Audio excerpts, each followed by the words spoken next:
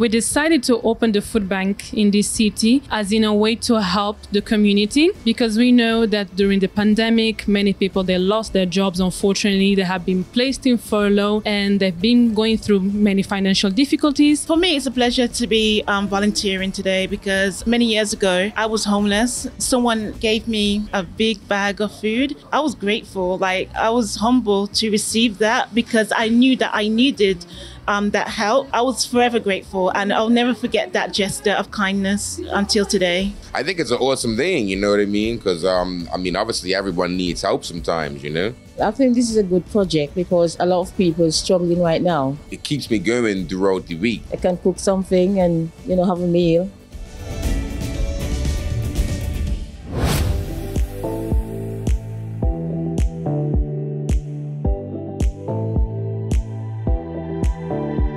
There are a lot of homeless people out there. This is literally the issue here in Birmingham, because there's a lot of homeless. I think the most important thing is showing the community that we care, that we're willing to help. As much as we can give, we are more than pleased to help. So the food bank is open every Saturday between the hours of 11 a.m. to 1 p.m. The type of food we have here available for the community, it varies. So we have fruits, vegetables, dairy food, anything they need, which is the priority, we have here ready to offer.